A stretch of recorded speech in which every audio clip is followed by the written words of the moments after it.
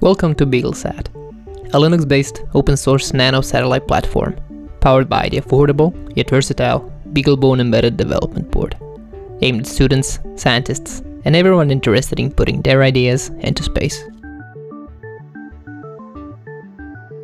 Sounds good, but what is a nano-satellite? When we're talking about satellites, we usually think of these huge, technology-packed boxes weighing a couple of tons. Orders of magnitude smaller and shedding a few pounds, nanosatellites are miniaturized versions of their bigger counterparts. Sometimes referred to as CubeSats, they enable missions that a larger satellite cannot accomplish and do so for a fraction of the price.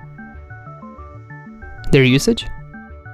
It ranges from constellations of orbital imaging satellites to terrestrial gamma-ray burst research to experimental solar sail concepts. That last one? It's called Light Sail, and it's happening right now.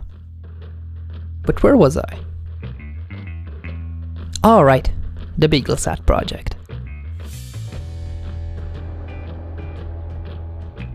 Its purpose? To enable makers and researchers around the world to build awesome CubeSat projects.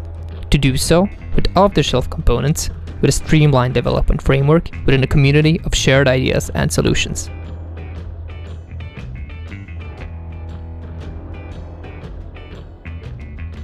There are 3 phases to BeagleSat.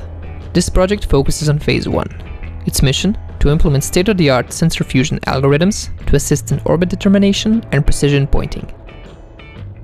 This includes compensating techniques developed and tested by a number of research groups that enable accurate measurements on smaller spacecraft without sensor booms. The core of the issue is insulating electromagnetic interference. While on bigger satellites, sensors are isolated from onboard sources of electromagnetic interference, usually by placing them on extended booms. This approach is not feasible on compact designs. We circumvent these issues by using filtering and correction algorithms. The project will be completed using a BeagleBone Black, an embedded Linux development platform. The MPU 9250 inertial measurement unit and the PNI RM3100 will be used for testing sensory input, with expansion to other off-the-shelf sensors planned for the future. A diagram of the correction algorithm can be seen on the slide. The correction algorithm is based on estimating compensation factors for each individual sensor axis. The factors are obtained by comparing a body of collected sensory data to a model based on the International Geomagnetic Reference Field. The model is further enhanced by onboard telemetry data to correct for variations in locally produced interference. Once computed, the correction factors are used on incoming sensory data to provide measurements that do not include contributions from the spacecraft itself. The project will take place from May 25th to August 24th, 2015. A summary of the weekly schedule can be found right here.